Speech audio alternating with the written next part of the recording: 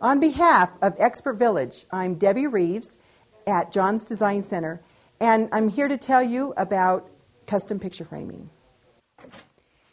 Now I want to put the second mat on. We're going to do the double mat.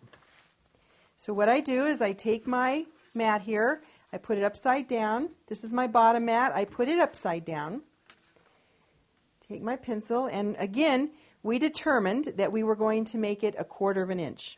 So I want to make sure that these go back exactly the same way I'm going to cut them. So I make a little mark on both of them, line it up, and I'm using a little 1/4 inch spacer. And I put that right in the opening, and now I can mark so that when I cut this second mat, it's going to fit on top, underneath the top mat absolutely perfectly.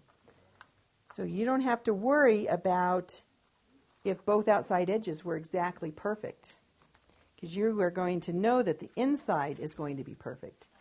So now we have the same little marks as we had before.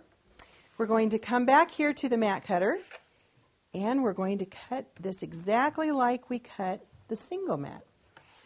1/8 inch past on both sides.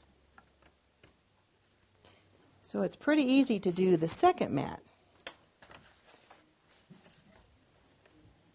You cut all 4 sides. As you can see, I'm using my hand to stop my cutter. It's just sitting back here waiting, and when it comes, it just stops it. And again, this one happened to fall right out, so I didn't have to use a razor blade. Now I look on the back to see my little mark. Look on the back here, and there's my little mark. So that these mats are going to go together exactly how I laid them out. Absolutely perfect. So then I use this tape. This is a double stick tape. And what I'm going to do is I'm going to just put it on this mat. This is the bottom mat. And what you do here is you just peel this piece of paper off, and it leaves the double stick tape on the mat. And this is what you're going to do to attach the 2 mats so that they stay together. And again, you always want to keep your work table clean and free of debris. You don't want to have a whole bunch of tools and equipment on your work table. Now I'm going to take my top mat, and I'm just going to line it up. Your eye will line it up perfectly. You don't have to take a tape measure, and then you just bam it like that. And now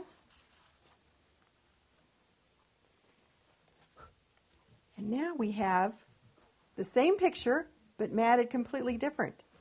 This one happens to be a dark mat. So again, we're going to put the little tape, 2 little pieces of tape